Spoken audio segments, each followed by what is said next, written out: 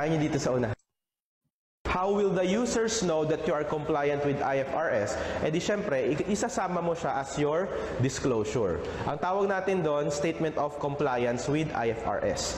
Dapat yung disclosure mo ng compliance with IFRS is explicit and unreserved. Okay? Pag sinabing explicit, kailangan banggitin mo doon. The quality of video and audio na pinakita namin dito is different from LCRC's online CPA review. Mas malinaw ang audio and video ng sa LCRC. For more information about LCRC's online CPA review, pakibasa na lang ng nakalagay sa description box below. Company Statement of Changes in Equity for the year ended December 31, 2020. Okay, gagawa na tayo ng changes in equity. So, magsisimula siya sa Sichua Owners Equity January 1, 2020. Remember, for the year ended December 31, 2020. Therefore, yung beginning of the accounting period is January 1, 2020. And itong ginagawa natin na changes in equity is kukunin lang natin dito sa mga data na nakalagay sa worksheet. So, nandito ang income statement account sa lower part, then yung upper part yung balance sheet accounts. Sichua Owners Equity January 1, 2020 is Sichua Capital, so 1.51 million. Actually, sa problem, hindi naman given yung owner's equity ng January 1, 2020. Hindi given yung beginning balance ng capital. Walang available na given na beginning balance ng capital.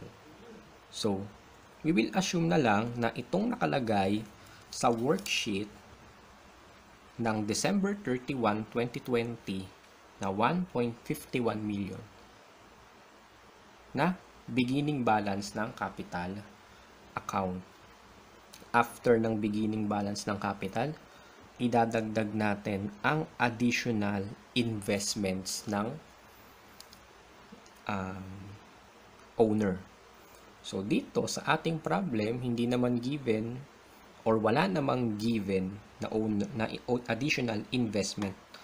So, hindi na natin sasama yung additional investment. And yung isa pang i-add natin yung profit. Ang profit ng business ay 586,000 na galing dun sa income statement na ginawa natin. 586,000. Total 2,096,000 less Sichua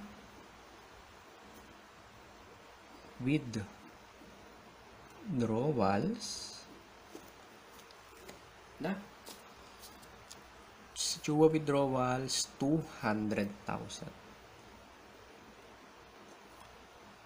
Therefore, Sichua owners equity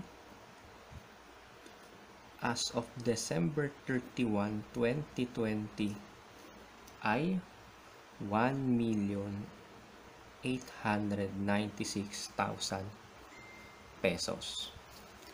And yung owner's equity na na-compute natin sa statement of changes in equity is yan na yung lalabas as capital balance sa post-closing trial balance, which is gagawin natin later. Dahil, remember, sa closing entries natin, ang profit ay kino-close sa capital, ang withdrawals ay kino-close sa capital. Therefore, pagdating natin sa post-closing trial balance, yung capital na mag-a-appear doon is yung amount na naka-reflect sa statement of changes in equity. Since tapos na ang ating statement of changes in equity, wherein 1.896 million ang Sichua owner's equity as of December 31, 2020, gagawin na natin yung balance sheet. Balance sheet, so magsisimula tayo sa assets. And yung assets, classification niya ay current assets and non-current assets. Current assets, una, cash, 72,000 pesos. Accounts receivable, 136. Merchandise inventory, 723. So, yung ending inventory na yung lalabas sa ating balance sheet. Prepaid advertising na 50,000 pesos. Next, office supplies. Office supplies, balance niya ay 25,000 pesos. Therefore, total current assets ay 1,006,000. 1.006 million. Non-current assets,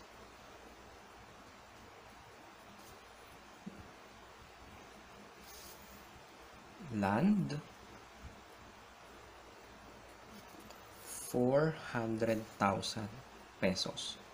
Dito tayo lagi titingin sa portion ng balance sheet ng worksheet. Next, office equipment,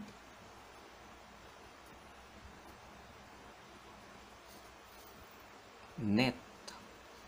Pag nakakita tayo ng line item ng property, plant and equipment na may nakalagay na net, ibig sabihin yan ay net book value. Meaning, cost ng PPE minus accumulated depreciation. So, office equipment book value is office equipment at cost na 570,000 less accumulated depreciation office equipment 170,000 pesos.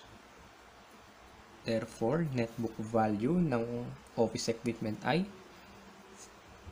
400,000 pesos. Next, office building net. Office building 1.6 million. Ito yun, 1.6 million.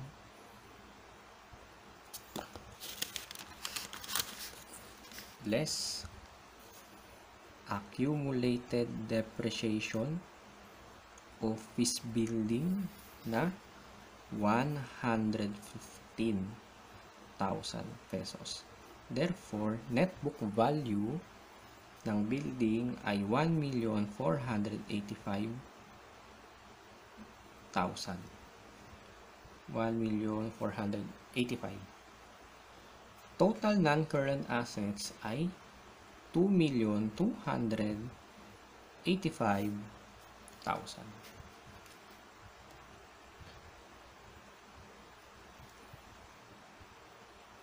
Therefore, total assets ay 1.006 million plus 2.285 million equals 3,291,000. Next natin is liabilities, accounts payable hanggang capital. Okay, liabilities and capital. So, liabilities, una, yung mga current liabilities natin. Accounts payable, 74,000. Accounts payable, 74,000.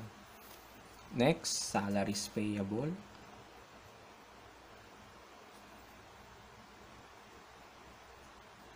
Na 21,000. Notes payable due in 2 years. So, yan ay hindi current liabilities. Yan ay non-current. So, hanggang dito lang ang ating current liabilities. Total current liabilities ay 95,000. Next, non-current liabilities.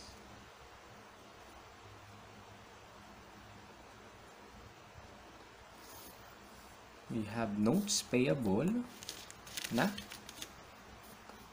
200,000. Notes payable due in 2 years na 200,000. Next, mortgage payable. Mortgage payable, so yan ay non-current, 1.1 million. So, pag mortgage payable, kapag hindi minention yung term, kapag silent, yan ay non-current. Okay, next, capital. So, total non-current liabilities natin. So, capital na yung susunod dito. E di, ito lang ang ating non-current liabilities. 1.3 million pesos. Therefore, total liabilities ay 1,395,000.